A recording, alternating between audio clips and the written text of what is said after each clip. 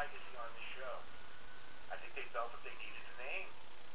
And there he was. This guy, Brian. Here's the thing, though. Here's the thing. Hold on one second. Brian Stan should be on Fox. Don't you think? Brian Stan should be on Fox. They should build a freaking show around, maybe not around him as a main eventer, but as a semi-main eventer. And this fight, put him in there. Oh, this guy was a former professional boxer. Granted, I mean, they overblow Sakara's boxing like some years, but whatever. I'm not saying they shouldn't because that's part of being promoters to make guys seem better than they are. But this guy should have been on.